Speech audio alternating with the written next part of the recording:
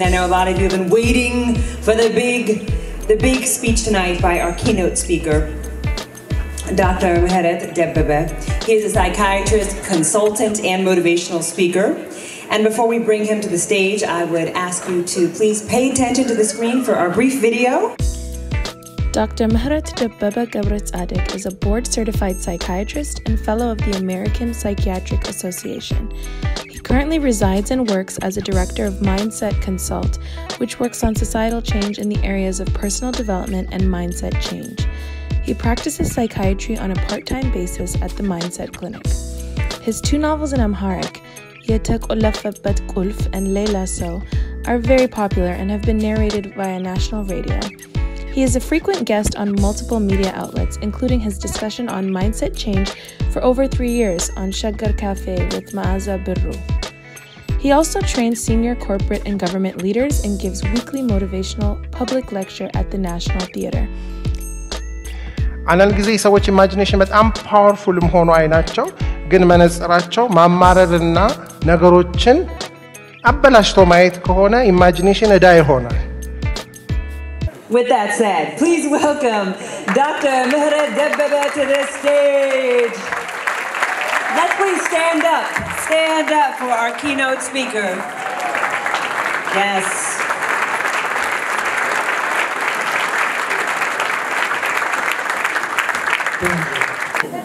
Just ሁለት ቀን ነው ከመጣው ስለዚህ my keynote speech will not have an E at the end. ምን ማለት ነው? Already they took the keynote ማለት I don't know how can I የቶማስ ዶክተር ሰናይት እንደገና ደግሞ እነሱ አነሰሰል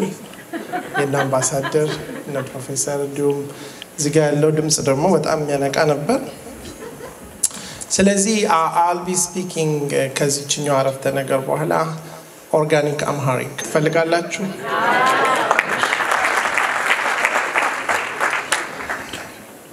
በመጀመሪያ ቅድም እዚህ ላይ እንደተባለው with a positive attitude not with a negative በኢማጂኔሽናችሁ መቀስቀስ ፈልጋለሁ ስለ ለውጥ 4 ሴናሪዮ ውስጥ ከታችኋለሁ ስለዚህ በዚህኛው አይናችሁ ሳይሆን በዛኛው አይናችሁ እነዚህን ሴናሪዮች እንድትመለከቱ ማለት ነው። የመጀመሪያው ምንም ለውጥ የሌለበት ዓለም ውስጥ ብትኖሩ ህይወት ምን ይመስላል? ለዛውጪ አሁን ነው ኦን ማረገው ያንን ዓለም ስለዚህ እዚሁ ቁጭ እንዳልን ይቀጥላል ህይወት ማለት ነው። ወንበራት ቀይሩ ተጋባችሁ ተቀመጠ ሰው አይቀየርም ምንም ለውጥ ባይኖር መሳቅ አይቻልም ከሳቃችሁ ደግሞ ማቆም አይቻልም ማለት ያለ ቼንጅ ይሄኛውን ዓለም ተተነኑት I think ያስጠላችሁ ይመስለኛል። ሁለተኛው ዓለም ደግሞ ሁሉም ነገር ቶሎ ቶሎ ይለዋወጣል። ፊታችሁን አሁን ስታዩት የናንተ ነው ከዛ ቀጥሎ የቻይና ፊት ነው ከዛ የካሜሮን ፊት ነው ከዛ የብራዚል ልጅ ትሆናላችሁ ወንድ ትሆናላችሁ ሴት ትሆናላችሁ ፈረስ ትሆናላችሁ ዶሮ ትሆናላችሁ like that ይሄም አትፈልጉትም እዚህ የማይለወጠውንም አትፈልጉትም የሚለዋወጠውንም አትፈልጉትም። ሶስተኛ ለምን እንፍጠር ለውጥ አለ እናንተ ግን ምንም መለወጥ አትችሉም ምንም እናንተ የላችሁም ፓወር የመለወጥ ነገሮች ይለዋወጣሉ ሰዎች ይለዋወጣሉ ግን you don't have any power to change anything ጥሩ ነው ጥሩ አይደለም እሺን ምን ቀይሮና ሁሉንም ነገር መቀየር ትችላላችሁ አጠገባችሁ ያለውን ሰው እንዲያላችሁ ያገር መሪ ከደበራችሁ ተቀይራላችሁ እንደዚህ ስራችሁን ከፈለጋችሁ መቀየር ምግብ ቀርቦላችሁ ይላክታችሁ ወዱታላችሁ ጥሩ ነው I think እናንተ ብቻ ሳትሆኑ ግን ሁሉም ሰው መቀየር ይችላል ወዱታላችሁ እናንተ ብቻ ቆናችሁ ስለዚህ change ባይሆንም powerful ነው ቢሆንም powerful ነው እኛ ብንችልም መለዋወጥ ሁሉንም ነገር powerful ነው ባንችልም it's very powerful ከዚህ ሁሉ በላይ ግን በchange ውስጥ the most powerful thing about change ምንድነው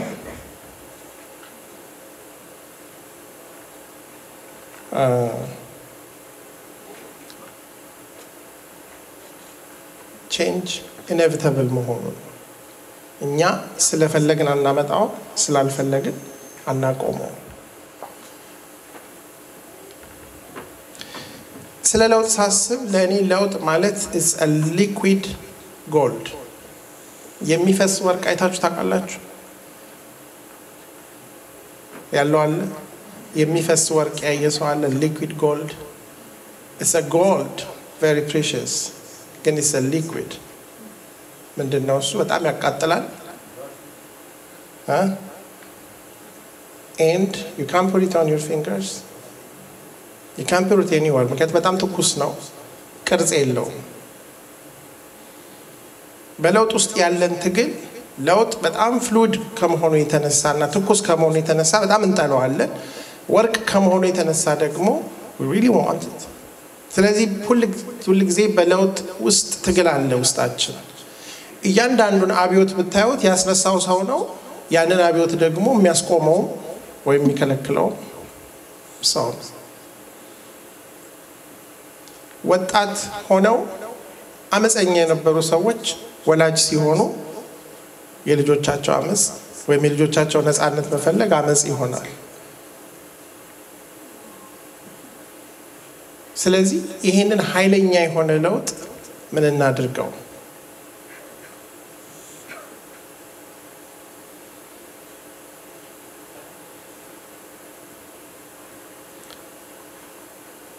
አሁን በአለም ላይ በጣም ፈጣን ለውጥ እየተካሄደ ነው በአገራችን ውስጥ በጣም ፈጣን ለውጥ እየተካሄደ ነው እኛ ሰውነት ውስጥ በዚህ ሰዓት እኛ ይሰማን እንደሆነ ነው እንጂ በጣም ፈጣን ለውጥ እየተካሄደ ነው ለኔ ሁሉ ጊዜ ይሄን የሚያስታውሰኝ እዚህ ጋር ያለው ጸጉሬ ነው የስድስት ወር ልጅ በነበርኩ እዚህ ጋር ቁንጮ የሚባል ነገር ነበር እዚህ ጋር እንትናችሁ ብርድ እንዳይመታው ጸጉር ይተውላችኋል አሁን I can't have that ትንሽ ቢኖርም እዚህ ጋር ነው ያለው እሱም ደግሞ ካደገ ቀንድ ስለሚመስል ያው እንደምታው ከስሩ ነው የምላቸው that is a change ከኔ ቁጥጥር ውጪና ከኔ ዕውቀት ውጪ happen ያደረገ ለውጥ ነው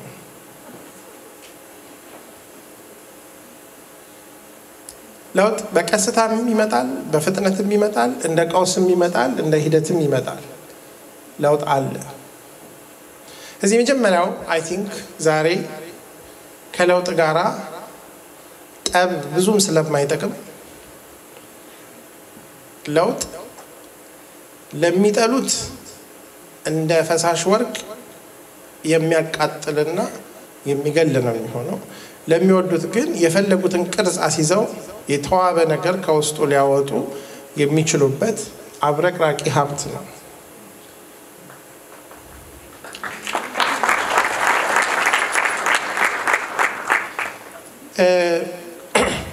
ዓለማችን የለውጥ ውጤት ናት የዛሬ 500 ዓመት እዚህ ምድር ላይ የነበሩ ሰዎች ዛሬ እዚህ ድንገት ቢመጡና ቢፈቀድላቸው ምን እንደሚሰማቸው አስባችሁ ታውቃላችሁ የዛሬ 1000 ዓመት ነው ኢቭን የዛሬ 100 ዓመት የነበሩ ሰዎች ስልክ ምን ተቀምባቸው ነገሮች ምን እናገርበትን ነገር ቴሌቪዥን ስክሪኑን ቢያው ምን ይሰማቸዋል It's very fascinating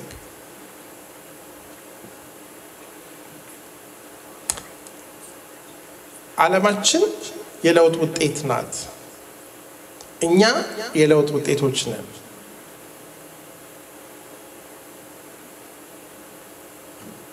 ታሪክ ትልቁ ጥቅሙ አንዱ ከለውጥ ጋራ ሊያስታርቀን የለውጥን አመጣጥና ሂደት ለኛ ለማሳየት ነው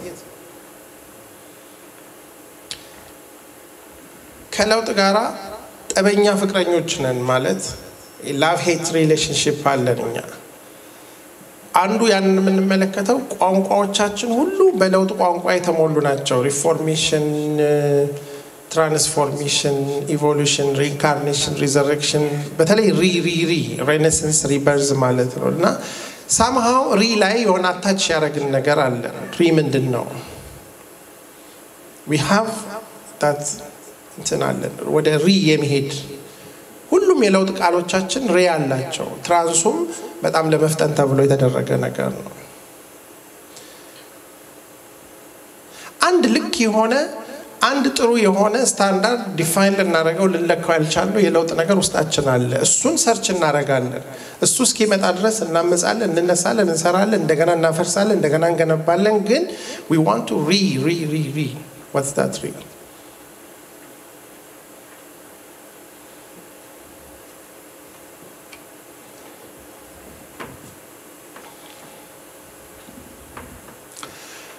ኢትዮጵያ ውስጥ አብዮት በፈነዳ ጊዜ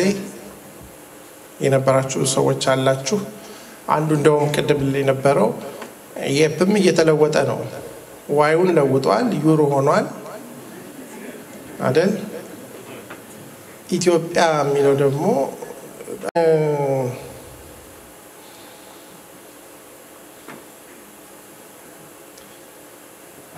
አብዮቱ በፈነዳ ጊዜ ልጆኜ የሆነ ነገር የፈነዳ ይመስለኝ ነበር በነገራችን ላይ something explode ያደረገ ይመስል ፈነዳ ሲባል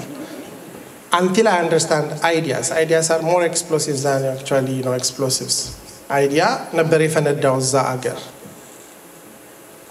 በጣም ብዙ አይዲያ ምርጫዎች በነበሩበት ሁኔታ somehow ኮሙኒዝም እንዴት እንዳሸነፈ ሳናቅ ያ ኮሙኒዝም የሚባለው ሐሳብ አገራችን ውስጥ ገባ It's very powerful. እነ ማርክስ ከጻፉት በኋላ መጽሐፍ ውስጥ ተቀብሮ ቆይቶ በኋላ እነ ሌኒን እነ ማኦ የተለያዩ ሰዎች እኛም ሀገር I think እንደዚህ ግሩፕ የሚመስል ግሩፕ ሳምሃው ከአውሮፓ ከአሜሪካ ከዩኒቨርሲቲ ውስጥ የነበረ ያንን ሐሳብ አወጡት በጊዜው ገበሬውም ለውጥ ይፈልግ ነበር ተማሪውም ለውጥ ይፈልግ ነበር ወዛደሩም ለውጥ ይፈልግ ነበር ወታደሩም ለውጥ ይፈልግ ነበር በጣም ዴንጀረስ የሆነ በደም ገና ያልተብላላ ሐሳብ ወታደር እጅ ላይ ወደቀ ማለት ነው ከሐሳብ ቀጥሎ ሌላው ፓወርፉል ሊደርሺፕ ነው ቅድም ዶክተር ሰናይ ስትል እንደነበረ ኮሙኒዝም በወታደር እጅ ኢትዮጵያ ውስጥ በመምጣቱ የኢትዮጵያ ሁኔታ forever ነው የተቀየረው 17 አመት ብቻ ሳይሆን አሁን የዛ ለውጥ ውጤት ስቲል አለ ባለፈው 27 አመት ውስጥ እንዳብዮቱ ጊዜ በጣም ድራማቲክ ባይሆንም 27 አመትም ብዙ የለውጥ ነገር አድርጓል ኢትዮጵያ ውስጥ ብዙ ሐሳቦች መጥቷል ብዙ ሐሳቦች ተንከባለዋል ብዙ አይነት ነገሮች ሆነዋል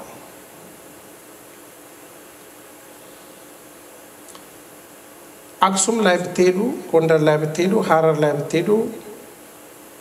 ላሊበላ ላይ ብትሄዱ ይያላችሁ በየአገሩ ጅማ ላይ ብትሄዱ የሆነ ዘመን ላይ አንድ አይነት ነገር happen አድርጓል ለኔ አሁን ምንድነው ማየው that exact thing is happening right now አሁን ይሄ እንደዚህ አይነት ሐሳቦች በየቦታው ሲነሱ አገር ቤት በተለያዩ አገሮች ውስጥ ያለው ነገር something is happening ችግሩ ለውጥ ወደፊት እንጂ ወደ ኋላ ስለማይሄድ ለውጥ በትዝታ የሚደረግ ነገር ሳይሆን በተስፋ ፓኬጅ ውስጥ የሚደረግ ነገር ስለሆነ የለውጥ ትልቁ ኃይሉ አሁን እዚህ ላይ ቆመን ወደፊት ፕሮጀክት ካደረግነው ነው አሁን ለምሳሌ ያብዮቱን ነገር ያነሳል ልንላቀስ ልንናደድ አንዱ በሌላው ሊያሳብብ ትልልቅ መጽሐፎች ልንጽፍበት እንችላለን ግን አገር በሱ አይለወጥም ከዚህ በኋላ ግን what about now ነው ጥያቄው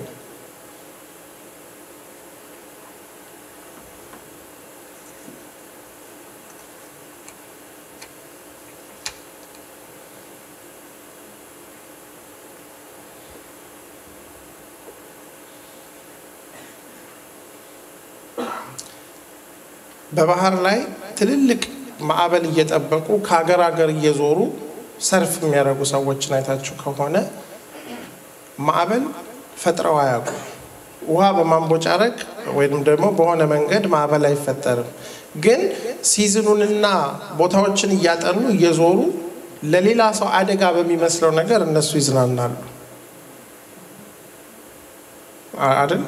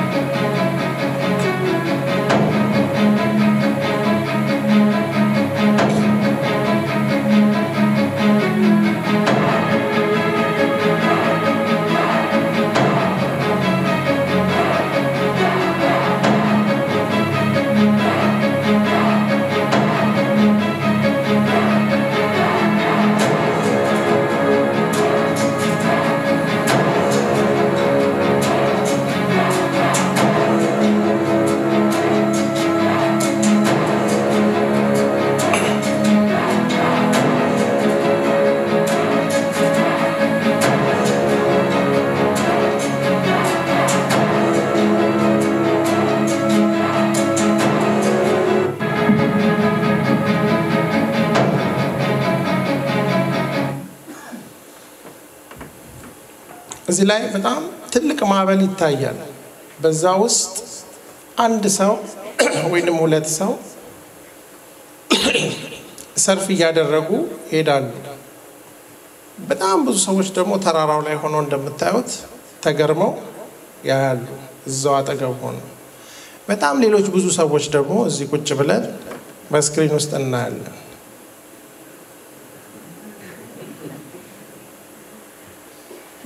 እኛ ምን ያህል እነሱ አሁን ቆሞ በማየታቸው እነሱን መታዘብ እንችላለን እኛ ደግሞ እነሱን እያየን ሁሉንም ነው ኢቫሉዌት የምናደርገው እዚህ ሆነን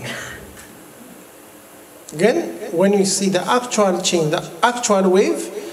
ውስጥ ያለው ሰው ሌላ ሰው ነው ያለው በለውጥ ውስጥ ለውጡ ምን እንደሚሆን ዌቭ የት እንደሚደርስ ምን እንደሚያመጣ ሳይሆን ምን ወስነው በለውጥ ውስጥ እኛ የምንጫወተውን ድርሻና ሚና በመጫወት ተጠቃሚና ተጎጂ መሆን ግን መብት አለን አሁን ይሄ ዌቭ ሰው ባይኖረውም ይቀጥላል ሰው ቢኖረውም ይቀጥላል አንዳንድ ዌቮች ግን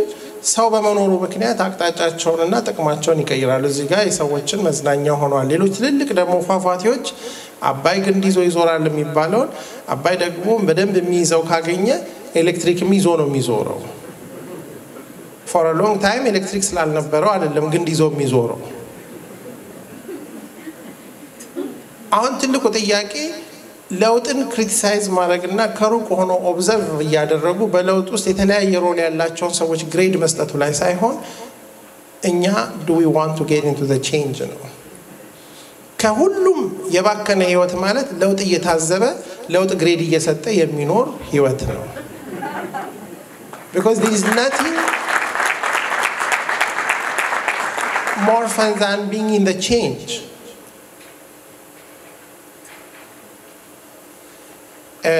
ለውጥ ወይንም change የሚለው ቃል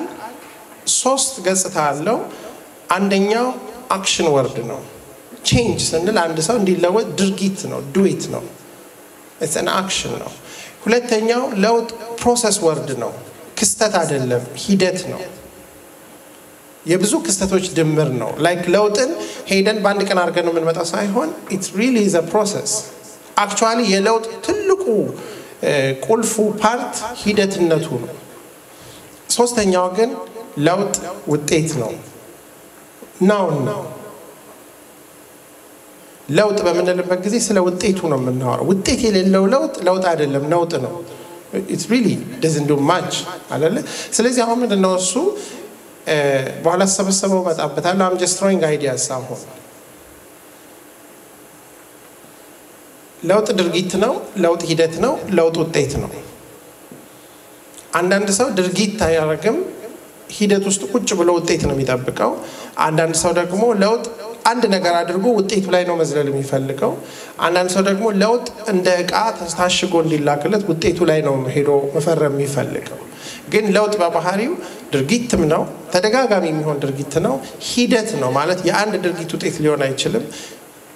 ግን ለውጤት የሚደረግ ነገር ነው ሁለተኛው ፖይንት ከዚህ ጋር የተያያዘው ለውጥ 3 ስቴጅ አለው ማንንም ሰው በለውጥ ውስጥ ካለፈ እነዚህን ስቴጆች ማለፍ አይችልም አንደኛው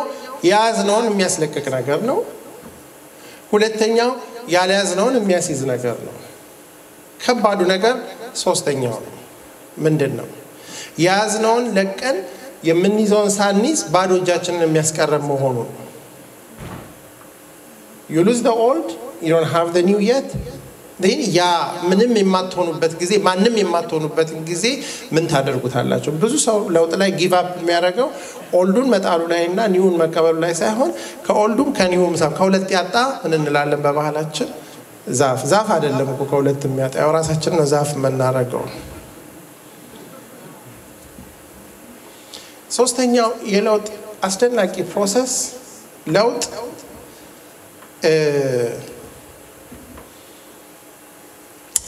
በቢራቢሮ ህይወት እንደምናየው 4 የሚገርሙ ፌዞች አሉ አንደኛው ፖቴንሻል ነው የታመቀ የለውጥ ፍላጎት በቢራቢሮ ህይወት ላይ የእንቁላሉ ፌዝ ላይ ስታውት እንቁላሉ ከተጣለ በኋላ ውስጡ ያለውን ህይወት ይዞ ለመውጣት ሁኔታዎችን ይጠብቃል ሁለተኛው ፌዝ በጣም አግሬሲቭ የሆነ የአክሽን ፌዝ ነው የካተርፒለር ስቴጅ ነው ወይም ደግሞ ይሄ ትል ሌቭል ባለበት ሁኔታ ላይ እጭ ባለበት ቦታ ላይ ስታውት የክብደቱን 200 እጥፍ ቅጠል የሚበላበትና የሚያወድምበት ፌዝ ነው restless ነው it almost destroys destructive ነው የሚመስለው ለውጥ ያ ፌዝ አለው ሶስተኛው ፌዝ ደግሞ ይሄን ሁሉ ከበላ በኋላ ከረጢት ውስጥ ራሱን የሆነ ነገር ላይ ሰቅሎ የሚቀመጥበት ፌዝ አለው ያ ሁሉ ነገር ያ ሁሉ ዝግጅት ያ ሁሉ ነገር ለምንድን ነው እስኪባል ድረስ አራተኛው ፌዝ ያንን ከረጢት በትኖ የመውጣት በሙሉ ውበት በሙሉ ጉልበት ያንን ያጠፋውን እንደገና ላይፍ ፕሮፓጌተር በመሆን በነፃነት የሚበረርበት ፌዝ ነው ሁሉም ሰው ቢራቢሮ መሆን ይፈልጋል ሁሉም ሰው ቆንጆ የለውጥ ሐዋርያ መባል ይፈልጋል ነገር ግን ማን ነው እሱ ፈቃደኛ የሚሆነው የመጀመሪያዎቹን ፌዞች ለማድረግ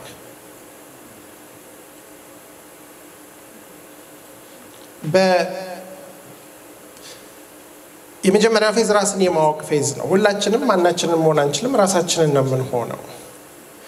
ሁለተኛው ፌዝ ራሳችንን የማዘጋጃ ፌዝ ነው መሆናችንን ማወቅና መሆን በጣም የተራራቁ ነገሮች ናቸው አንድ ሰው የሀገር መሪ እንደሚሆን ቢያቀና ሄዶ የቀበሌ መሪ መሆን ላይችል ይችላል አይደል በሁለቱ መሃል ትልቅ ልዩነት አለ ሰው ራሱን ካወቀና ከተዘጋጀ በኋላ በሙሉ ኃይሉ እስኪወጣ ድረስ አክቹአሊ ልክ ያ የቢራቢሮ ፖፓ ስቴጅ ላይ ወይም ክሪሳሊስ የሚባለው ስቴጅ ላይ ያንን ማንነቱን ለማውጣት ሪኮግኒሽን እና ታዋቂነት ሳያገኝ ሰው አንድ ነገር ትክክል ስለሆነ መስራት ይችላል ወይ ለዛ ፈቃደኛ ነው ወይ አንድ ወር ካደረግን በኋላ ካልተመሰገንን ወይ የሆነ ነገር ወቅና ካልተሰጠን ጥለን ነው የምንሄደው ብዙ ጊዜ በዛ አክቹአሊ የሚገርማችሁ ነገር እዛ ከረጢት ውስጥ ሲወጣ ያ ነገር ቢራቢሮ ነው የሚወጣው ነገር ግን ለረጅም ጊዜ እዛ ውስጥ ማንንም ምን እየተካሄደ እንዳለ የሚያቅለት የለም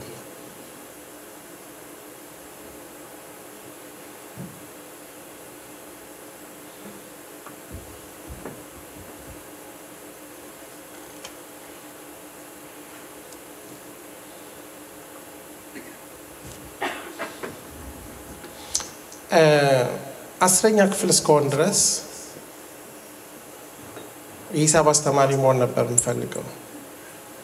ሂሳብ በጣም ወዳለሁ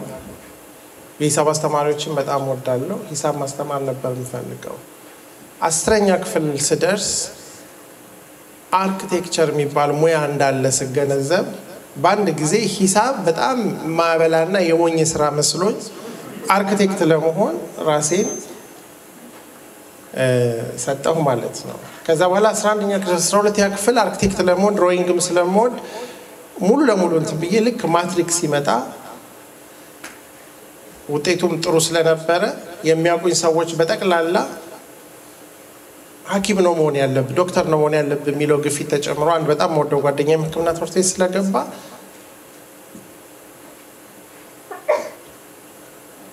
ሜዲካል ስኩል ገባሁ the first 3-4 years በጣም miserable የሆነ ታይም ነበር 4ኛ 5ኛ ዓመት ላይ ትንሽ ትምህርቱን መቀበል ጀምሬ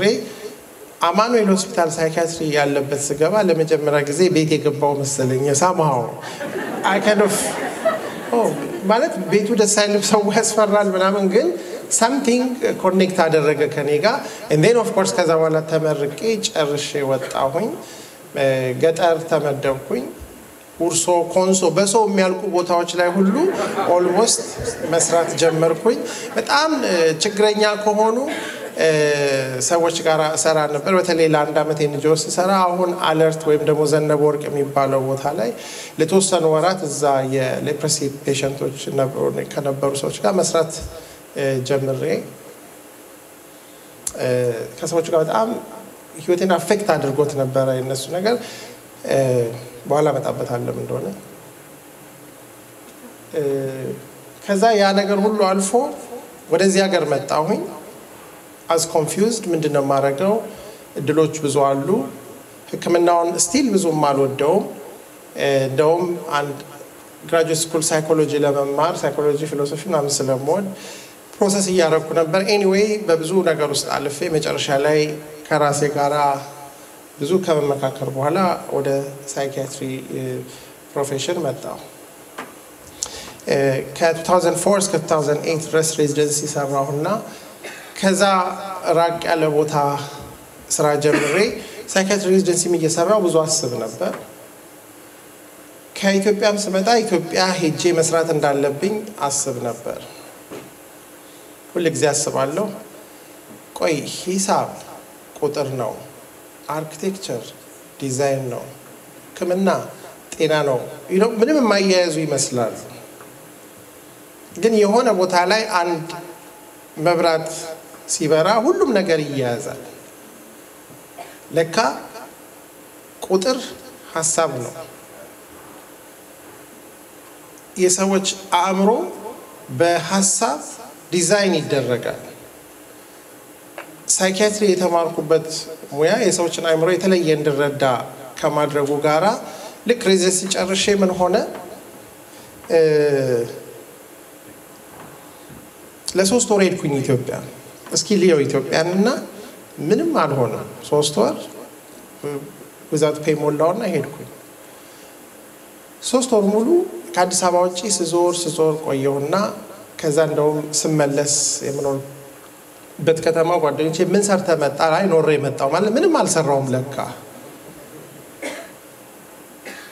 እንደገና በአመቱም ለ3 ወር ሄድኩኝ አሁንም ስዞር ቆይቼ ምናምን ነገር ተመልሼ ሄድኩኝ ምን ሰራህ አሉኝ አይ እንጃ ምንም ለሪፖርት አይሆንም አንዳንድ ስራ አይደለ ምንም አልሰራውም ኖሬ መጣው ብዬ አንዳንድ ነገሮችን አደርጋለሁ 2011 ላይ ለ6 ወር ሄድኩኝ መጨረሻ አቆምኩና ስራውን ከዚህ ስመጣ ሰራለሁ ከሰጣችሁኝ ለ6 ወር ሄጄ በጣም ረጅም ጊዜ ከሰዎች ጋር በጣም ተቀራርቤ ያወራሁ አማኑኤል ሴንት ፖል ቮለንቲር ያረኩ ያስተማርኩ ትንሽ በሳምንቱ ለቀን ግን ክፍለ ሀገር ወጣለሁ ያለው አወራለሁ አገሪቱን አንደርስታንድ ማድረግ አልቻልኩም ግን I was trying ከዛ ቆይ ምንድነው ችግራችን አሜሪካን ሀገር መሪቱ ያው ነው ሰዎቹም ከቆዳ መልስ ብዙ አይለያዩ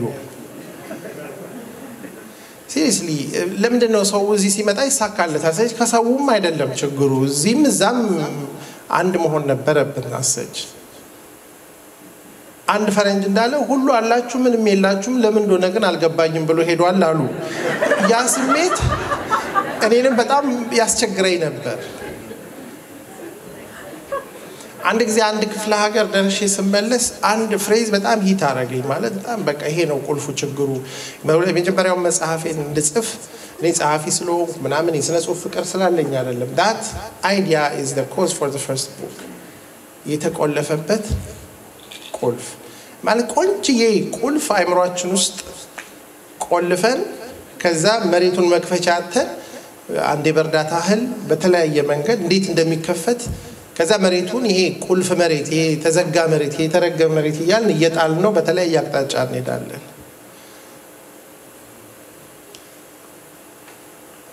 ስለዚህ qulfu ውስጣችን ነው ያለው በተለያየ ምክንያት በአስተሳሰባችን በአመለካከታችን በባህላችን በብዙ ነገር ተቆልፎበት በፖለቲካችን አገሪቱ መከራዋን ትበላለች ስለዚህ ምሬቱ እኛ አገሪቱ ላይ ሳይሆን አገሪቱ እኛ ላይ ነበር ማማረር የነበረባት ገተም in any day በየትኛውም አገር የተሻለ አገር ነው ያለን ከዛ ያን መጽሐፍ ከጻፍኩት በኋላ እሱ የራሱ ብዙ ታሪክ አለው ኤኒዌይስ ከሰዎች ጋር የተወሰነ ሪዞኔት አደረገ አሁንም እንደገና ለ6 ወር የሚለው ሌላ የሚያልገባኝ ነገር አለ በማለት ሳስብ ሁለተኛ ነገር ሂት አደረገኝ ይሄ ምንድነው እሱ ሰው የማይከበርበት ሀገር ውስጥ ነው ያለ ነው ሰው ሁሉ ነገር ለሰው ነው ግን ሰው መሃል መሆን ሲገባው ዳር ወጥቷል ሰውን የምንለካበት መንገድ ልክ አይደለም ምንድነው እሱ ያ ሐሳብ የመጣብኝ ሁሉም ሰው ያው እንደኛው ሰው ነው ደግሞ ሁሉም ሰው ሌላ አይነት ሰው ነው የሰውን ሌላ አይነትና እንደኛ አይነት ይሄ ሁለቱን ነገር መቀበል አቅቶን ወይ አንድ አይነት ካልሆነን ብለን ስንጨፋጨፍ ነው የምንገኘው ወይ ደግሞ ልዩነታችን በጣም ግሎብን አንድነታችን ጠፍቶብን ደግሞ ተራርቀን ነው የምንገኘው አሁን ሁለተኛው መጽሐፍ ጽፍ Lelasew የሚለውን ጽፍ ሰው አንድ አይነትና ልዩ መሆኑ ቀላል ቤዚክ ነገር ነው ግን በአንድነት ውስጥ ያለው ልዩነት መረዳትና መቀበል እንዴት እንደከበደን አንዱ አገር የሚባለው ነገር ወደ ኋላ ያስቀረው እሱ ነው የሚለው ነገር መጣ in the process 6 ወር ቆየሁና ከዛ አልበቃ ብሎኝ 9 ወር እዛ 3 ወር እዚህ እስከ 2015 ቆየሁ ለክ 2015 ላይ ማይንድ ሴት ሚን ቢሮ መክፈት ሐሳቡ መጣና ቢሮውን ስንከፍት እዚህ መስራት ማልችልበት ሁኔታ ላይ ሲሆን ከ2015 ጀምሮ ሙሉ ለሙሉ እዛ ሆንኩኝ ያ የተቆለፈበት qulf በያሰብኩት ሐሳብ ለካ እኔንም ከዚህኛው ሀገር አስወጥቶ እዛ የሚቆልፍ qulf ነበር እሱ ራሱ ምን ለማለት ነው ስንፈልገው እኔ አሁን በኢትዮጵያ ውስጥ ትልቁ ሀብት ሐሳብ ነው በየማምነው በኢትዮጵያ ውስጥ ደግሞ ትልቁ ያንን ሀብት ማውጫ መሳሪያው አእምሮ ነው ሐሳብና አእምሮን አገናኝተን ነው አገርን የምንለውጠው አገር የሚባለው ነገር መሬት አይደለም ሰው ነው አገር የሚባለው ነገር ማህበረሰብ ቢሆንም ግን ግለሰብ ነው ግለሰቡ በሐሳብ አእምሮ ካልበለጸገ ስብዕናው ካላቀ በስተቀር አገር የሚባለው ነገር በጣም በድቡልቡሉ ምንም ነገር ሊያመጣ አይችልም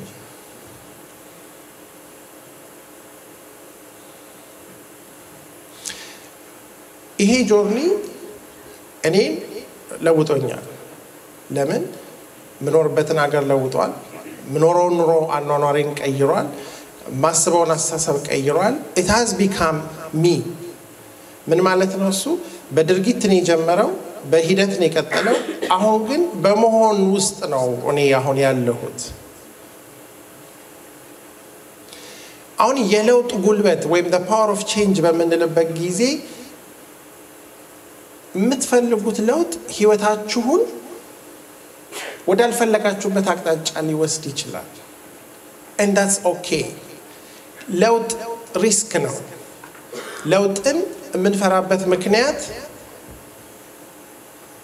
ነው ለውጥ ሀፕን እንዳያደርግ እንዲሁ እየተመኘነው እንድንቀር የሚያደርገው። ውስጣችሁ ያለው ፍላጎት ምንድነው? ቴክ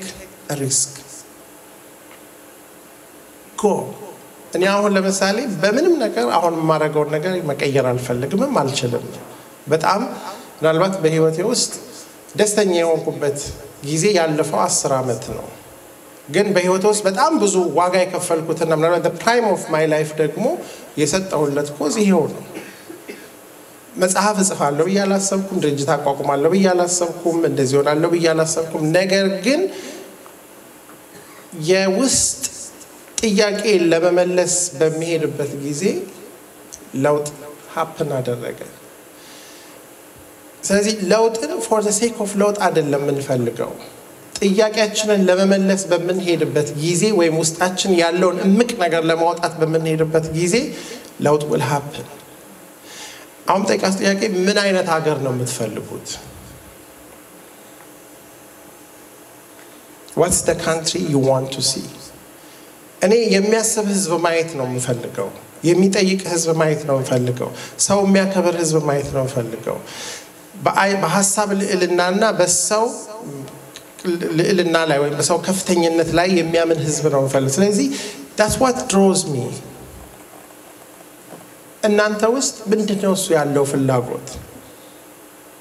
የለውጥ ትልቁ ጉልበት እናንተን ከእናንተ ውስጥ የማውጣት ችሎታው ነው።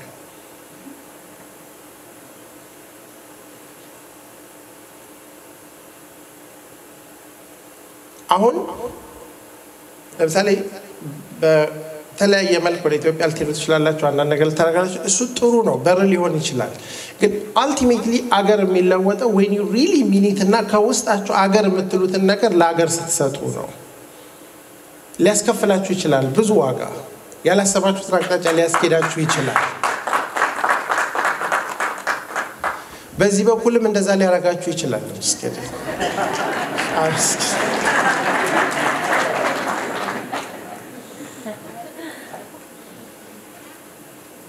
ብዙ ሰው የሚፈልገው ለውጥ ሊኩዊድ የሆነ ጎልድ ሳይሆን ሶሊድ የሆነ ጎልድ ነው። ሶሊድ የሆነ ጎልድ ለውጥ አያመጣም፣ ጌጥ ነው የሚሆነው። ስለማይፋጅ ቅርጹ ሊቀየር ስለማይችል that's your ornament. Change is not an ornament. Change is fluid. Change is uncertain. Change is በጣም hot. ሊገላችሁ ይችላል። Change is not easy. ግን change is beautiful. መጨረሻ ላይ ያንን ፈሳሽ ወርቅ ወደምትፈልጉት ቅርጽና መልክ ከቀየራችሁት በኋላ that's your legacy. solid gold security ሊሆን ይችላል፣ ገንዘብ ሊሆን ይችላል፣ ሀብት ሊሆን ይችላል፣ መታወቂያ ሊሆናችሁ ይችላል፣ ግን that's not change. ስለዚህ ዛሬ ውስጣችሁን ያለውን ፍሉድ የሆነውን እርግጠኛ ማረጋችሁን ነገር ቶሎ አታድርጉት፣ ቶሎ እርግጠኛ አታድርጉት፣ ቶሎ ፕሮጀክት አታድርጉት። learn to live with uncertainty. learn to live with fluidity. እኔ ለ5-6 ዓመት የኖርኩት 6 ወርና 6 ወር መመላለስ ለራሴ መመለስ ማልችለው እርግጠኛ ያልሆነ አመታት ነበሩ። I'm glad they were fluid. I'm glad they were very sacrificial. ምክንያቱም ከዛ ውስጥ አሁን እየወጣ ያለውን ነገር ሳየው እንደዛ ባላረግ ኖሮ ምናልባት እዚህ ሳይኪያትሪስት ሆኜ እየሰራሁ በየ3 ወሩ የሆነ ትንሽ ነገር እያረኩ በመጣ እሱ መጥፎ ነው ማለት አይደለም። ግን the more dramatic, the more fluid you allow your life to be, the bigger the impact, the bigger the change. ስለዚህ የለውጥ ትልቁ ኃይሉ ፍሉዲቲ ነው። የለውጥ ትልቁ ኃይሉ